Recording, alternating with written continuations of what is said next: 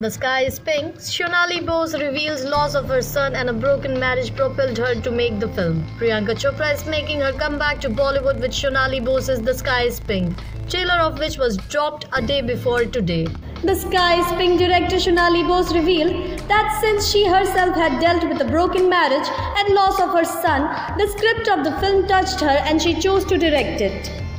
Shonali further said, "For me as a filmmaker, I was drawn to it for precisely that reason. I wanted to delve into that subject matter. I myself was very comfortable with my son's death, at peace with it. I wanted to explore the couple's relationship. I wanted to explore what happens to a love story, to a marriage when faced with the loss of a child. My own marriage ended when I lost my son. 80% of people's marriage end when they lose a child."